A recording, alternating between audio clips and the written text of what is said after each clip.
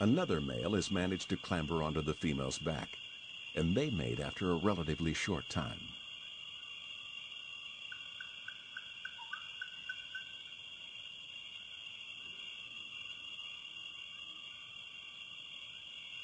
The mating can take from a few minutes to several hours, depending on the species.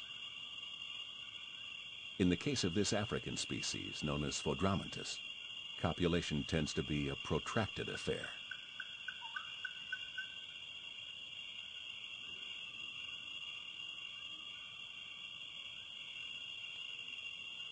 Once the mating is over, the male is in deadly danger.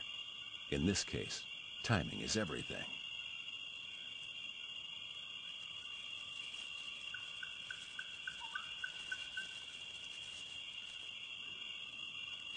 In this instance, his fate is sealed.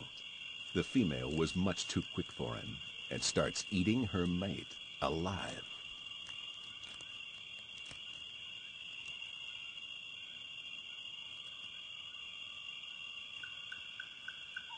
This post-coital cannibalism may strike us as extraordinarily callous. But the male is quite simply the nearest high-energy meal around, just right to ensure that the eggs in the female's body mature faster.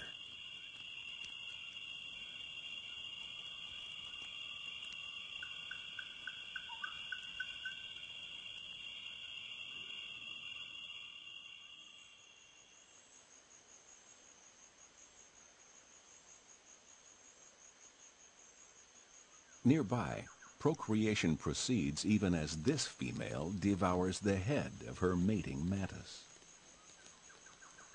The opening left by the head exudes a drop of green body fluid.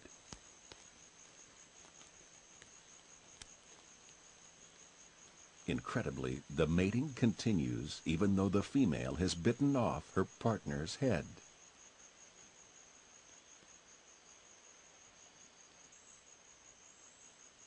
Unlike mammals, insects can survive for some time after losing their heads, as it were. This headless male even tries to run away from the female. At some point, though, like so many male mantises, he is destined to be a female's meal.